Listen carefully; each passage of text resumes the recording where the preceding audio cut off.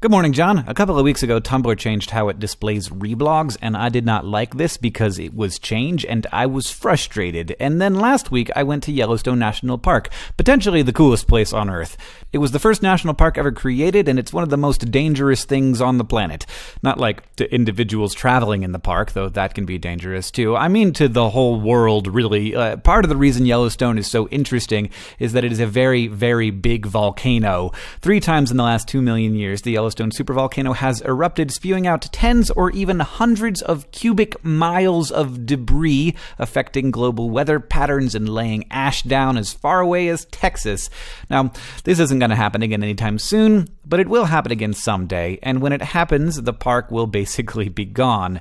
But the remarkable thing is that it happened 600,000 years ago, and as you travel the park, you drive over the rim of the caldera formed in that eruption, and other than that, the desolation that eruption caused is pretty much invisible. Life just rushed back in to fill the void created by that massive event. The ground is a thing that doesn't move. If you're grounded, you're like a rock.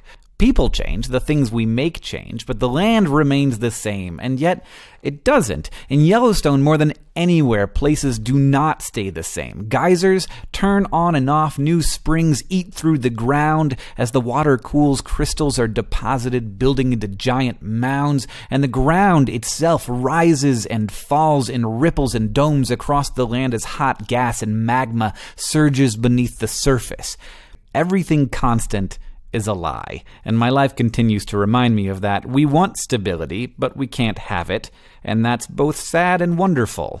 Now, we apply false stability to Yellowstone. Its most famous landmark, of course, is Old Faithful, a geyser that blasts every 70 minutes or so with remarkable regularity, but Old Faithful will one day cheat on us, and everyone knows that. Someday, all of the benches and lodges we built around it will just be a semicircle around a bunch of dry rocks. Here's New Blue Spring, now dormant and white, and this is Constant Geyser, so named because it never stopped spurting until it did.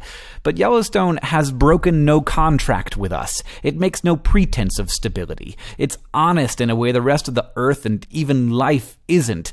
An honesty that reminds me that the inevitability of change, though it terrifies me, also excites me. That incurable illness that makes me always want to know what's next, to see the future where things are not like they are today. The future that will allow me to look back and miss what once was, that will scrub my present day of the dinginess and the crud until I only remember the brilliant sparkles and the deepest gashes.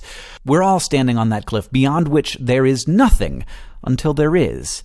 And we always believe that it will be there, especially those of us who have been so rarely burned, until someday it isn't there, and your life has changed, your world has changed, and there's nothing you can do to get it back again. Yellowstone doesn't lie to me. Yellowstone reminds me that even something as constant as the ground beneath my feet could just one day fly into the air and land in Texas. And so maybe the way my reblogs look on Tumblr isn't the thing I should be worrying about. John, I'll see you on Tuesday. We've been in a really long traffic jam. We don't know what we've been in a traffic jam for, and when this minivan moves, we will find out. What is it? It's not like... It's a bison. It's a bison. There it is. Goodbye. It was nice to meet you.